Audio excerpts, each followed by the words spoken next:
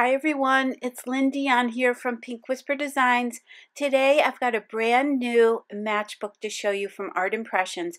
This is in their series of matchbooks, and this one is the cat matchbook. Let's take a look at that. So you can see all these cute little images. I went ahead and stamped these using my Versafine Onyx black ink, and I've stamped them onto some Strathmore Bristol smooth cardstock. And this set does come with the coordinating dies. So for coloring, let's start with the light green and the deep green. These are the Zig Clean Color Real Brush pens, and these are a water-based marker. And I'll be using the Zig blender pen to do my blending.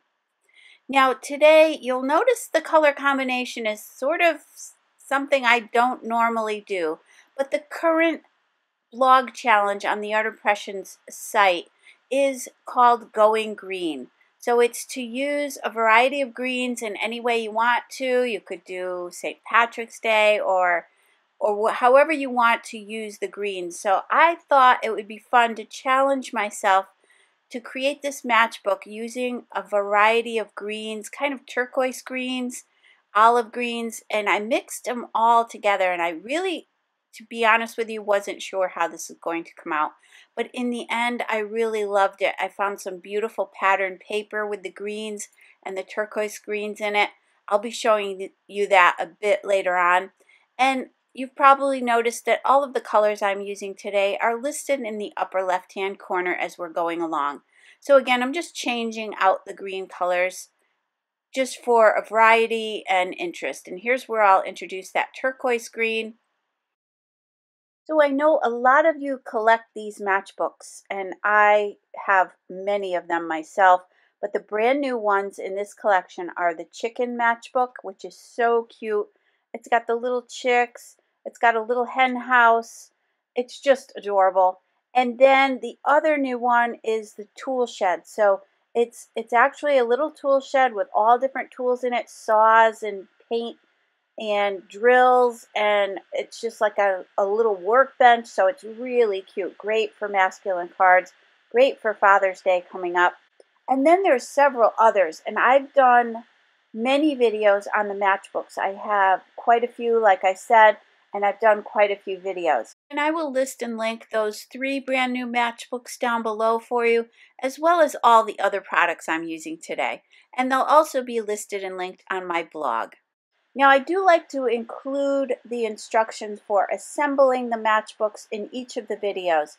So if you've seen that assembly before, you probably already know what to do, but I'd like to include it for those who haven't seen this before, just to give them an idea of how quick and easy this is to put together. And there is a coordinating envelope that's available for the matchbooks.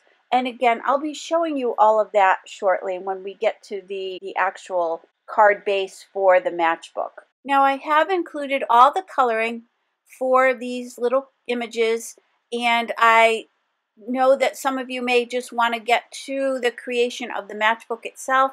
You can just go forward a little bit there and you'll find all of the instructions for that, some little tips and tricks for putting these together. And I just want to say that in order to create the matchbooks, you do need the matchbook template die set. And I will show you that. And you also, to create the coordinating envelope that fits this little matchbook, you would need the matchbook envelope set. And again, I'll show you that as well. Since there is quite a bit of coloring, I'm going to put some music here, and I will meet you on the other side to show you that beautiful paper pack that we'll be using today and how to do the assembly.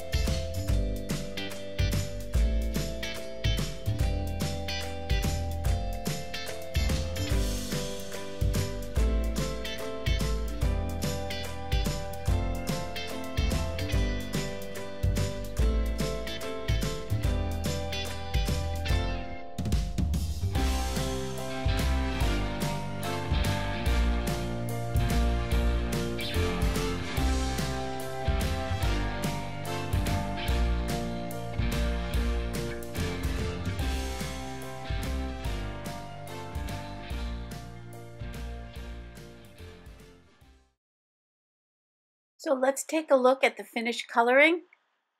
And again, this green combination is really fun. And when you see the papers we're going to coordinate with this, I think you're really going to love this. So let's go ahead and attach the coordinating dies with a little bit of Post-it tape, and we'll run this through the die cutting machine. So this will cut out the die and also create the little scores and tabs we need to attach this to our matchbook. I'll set those aside, and here's that beautiful 49 and Market Spectrum Sherbet paper pad, and this is called Tidal Wave. And isn't this gorgeous? It's a double-sided paper, and if you're not familiar with the 49 and Market paper, it's a really heavyweight cardstock. So it's beautiful for your scrapbooks or your cards. It would even make a great card base because it is quite thick. So that's why I thought it would be great to use in our little matchbook today. And again, it's got those pretty greens and turquoise greens that we're going for. So I'm just showing you all the beautiful papers in there, but I've selected these two. And again, we've got the double-sided paper, and now we've got the matchbook die set. So this is the die that you would need to create your matchbook. And I'm just pointing out there all the little pieces you get with this. You get some windows, you get a little tab for your sentiment, you get a couple of different rugs. So it's got a nice collection of dies in that set. And here I'm just trying to decide which side I want to be the inside and which side is the outside. So let's go ahead and tape this down, and the side that I tape the die on, it will be the outside of our matchbook. And then for the envelope, I'm going to do the same thing. So this will be the front of my envelope. And here's that envelope die set. And again, this is a separate die. And this die set includes another little mini envelope, a bow, and a little tag. So let's go ahead, and again, we're going to place that envelope die right on this side. This will be the outside of our envelope. And I kind of moved it around a few times just to find the best pattern. So I'm going to tape that down with some Post-it tape, and we'll run both of these through the die cutting machine.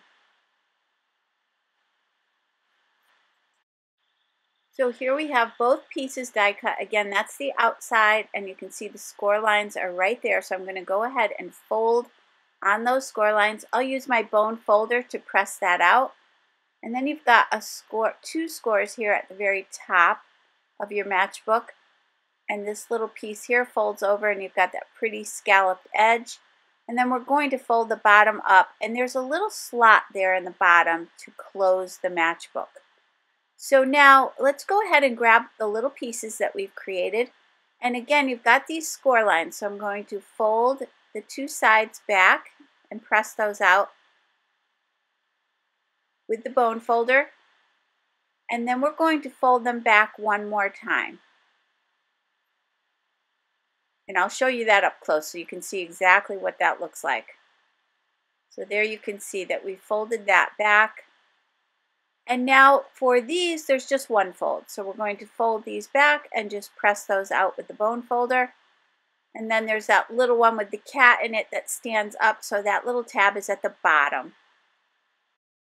I'll be using my Nuvo Deluxe adhesive. This is a really strong adhesive, and it dries clear. And for this window that we've created, I'm going to place that up towards the top. And then I'll place this little cat plaque right next to it. Now, again, that original template for the matchbook does include windows, so you could always cut some actual windows out of this if you prefer that. Now, for the first tab, we're going to place some glue along that tab. I'm just spreading it out with my finger. We'll fold it back and then line it up with the left-hand side of the matchbook and along the bottom. You don't want it to drop below the bottom of that paper there. And then for this side, we'll do the same thing. Put a little bit of glue on that tab, press it out with our finger just to make sure it's right up the edge. And then we're placing this one in the right-hand corner. Again, making sure it doesn't go below the edge of that paper. So now we have the two sides. Let's go ahead and place this center piece in. So we're going to place some glue on those 2 tabs, but let's do one at a time. So I've placed some glue on the left-hand tab. I'm going to fold that back just one time and then line it up with that corner right along that score line. And again, I don't want that couch to drop below the score line at the bottom. So I've got it along the left-hand score line and the bottom score line. Now I can place some glue on the other tab, and I'm going to push this completely flat. So push the whole thing flat, tuck that tab in behind it, and then press that into place. And I do like to use the bone folder just to make sure everything is securely attached. And then that'll push forward to create that 3-dimensional look inside our matchbook. Now I've got this little kitten inside this little bag. I'm going to go ahead and create a little rug for him to sit on. And that template die set does come with those 2 different rugs. So I grabbed some pretty pattern paper, again from that 49 and Market paper pad. It's got these really pretty turquoise flowers on it. I just thought this looked so pretty. So I'm going to just put some glue on there. And you want to make sure that you put the rug either in front of that notch or behind that notch, just because you don't want it to interfere with closing up your matchbook. So I decided to place it up front, and then I can put this little kitten down front, and I've placed a little bit of glue on that tab, and I'm putting it on a little bit of an angle there. You want to make sure it's forward enough so that when you fold up your matchbook it doesn't get in the way. So do double check that before you glue it down. And then for the sentiment, I grabbed that sentiment and just cut it into a little rectangle, and this does come with the set, the sentiment, and I'm going to just place that right along that little scallopy topper. And I'm just going to center that.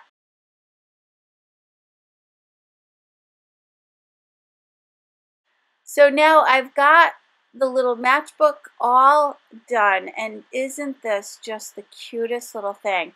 And again, going back to the green colors, I really love it. I think it's so fun, and again, it's outside of my normal color palette that I like to use, so it's kind of fun to challenge yourself.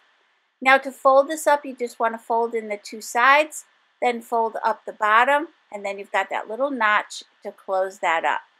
Let's go ahead and create the envelope. And this has 2 score lines on each side, and that will give it the dimension that it needs in order to accommodate our matchbook.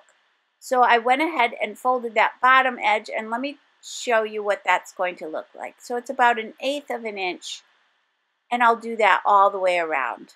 So there you can get a closer look at what that looks like. And I like to assemble the envelope with my matchbook inside, because sometimes you add extra items in the matchbook or you use a thicker paper like I did today. I like to make sure that it's inside there, and then I attach it with my glue, or you can use double stick tape here, whatever is easiest, but you do want to use something fairly strong. So you could use that double stick tape if you do prefer that. So let's take a closer look at the matchbook. And again, that little sentiment is so cute. And we'll go ahead and open the flaps. And again, I'm looking at that beautiful pattern paper that we have. And then you just want to lift open all those little items, pop that centerpiece forward, and look at how adorable this is. Perfectly possum. So to close this back up, we're going to fold in those 2 sides. Push that centerpiece flat, fold up this flap at the bottom, and then just put that right into that little notch, and it'll fit perfectly in the envelope. So I really hope you enjoyed today's video. If you did, please hit the like button and subscribe. And don't forget to hit that notification bell so that you don't miss a single video. Thanks so much for joining me today. Have a great day. Bye-bye.